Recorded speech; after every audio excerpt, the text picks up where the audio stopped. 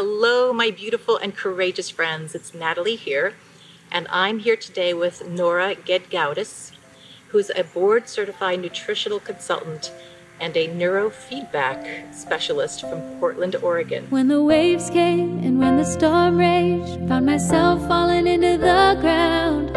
When the wind blew, that's when it fell through, and I don't know how to turn it around. I know there's more to me than the wreckage you see. There's more to be. I'm still on the journey. I'm still on. So many of us with brain injuries are tired and end up drinking coffee all day long just to get going. Right. Well, How does that affect our brain? Well, one of the primary causes associated with brain fog and being tired a lot is inflammation, right? And so when you're feeling like your brain just can't quite get it on, people start looking for stimulants as a way to improve the way they feel. It's an artificial. It's not giving yourself energy. It's giving yourself a stimulant.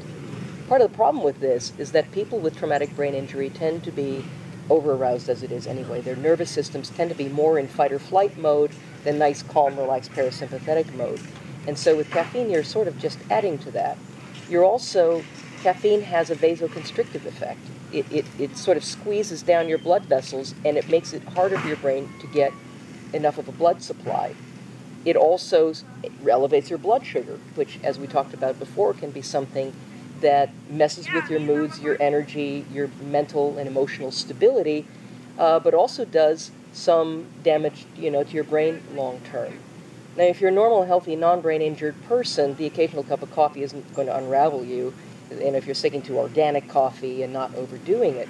But so much depends on who you are and how symptomatic you are and how challenged you are in life. And if you can do without those kinds of artificial stimulants, I think it's so much the better, Figuring out what's actually causing the fatigue as opposed to just sort of throwing an artificial Band-Aid on top of it would be the way to go. And inflammation is generally the biggest enemy of a person with a traumatic brain injury. Caffeine isn't your best choice. It's also dehydrating, right? And your brain needs that hydration. Yeah. Anything that challenges your brain is something you probably can't afford so much. Great. Yeah. Thank you so much. You're welcome. Turn it around. I know there's more to me than the wreckage you see. Hello, my beautiful, courageous friends. It's Natalie here, and I'm here with Nora sorry. Easy for you to say.